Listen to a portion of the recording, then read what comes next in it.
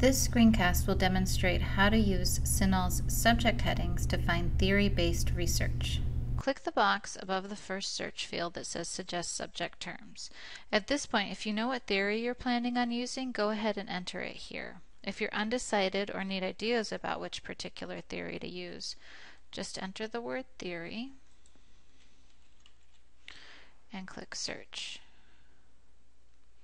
Okay, if we click on the word theory here, it'll expand, and if we scroll down we see our theory section, and every time we see a plus sign you can click on it and see more examples of theories.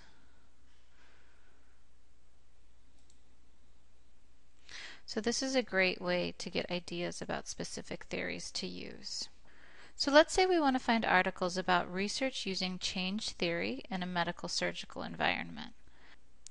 I'm going to click the box next to change theory, and it pops up in my little search database bubble. Now I need to add my second concept, which is that medical surgical concept. So I'm going to click back to term list, and then I'm going to scroll down to the bottom of the page and click browse additional terms.